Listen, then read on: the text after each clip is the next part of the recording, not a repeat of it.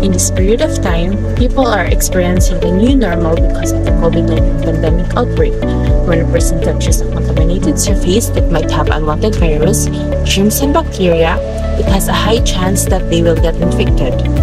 As a result of the situation, the researchers came up with a hand sanitizer that is different to the usual automatic alcohol dispenser, the ROBOTIZER.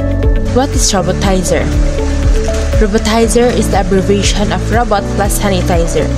The use of ROBOTIZER is to prevent and slow down transmissions of the virus by sanitizing the hands. The ROBOTIZER aims to sanitize hands. It also aims to be able to function just like the other dispensers, but more eco and budget-friendly. So what makes the ROBOTIZER different? It's different because it's long-lasting, budget-friendly, and eco-friendly. What makes it even more unique is the researchers who use MFC. Through using the mercury-built fuel cell, or what we call MFC, this technology presents a novel approach for treating wastewater.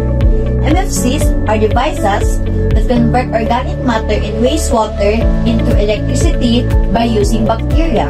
Simple MFCs can generate energy while decontaminating wastewater. Here is a 3D model of a ROBOTIZER that we aim to create.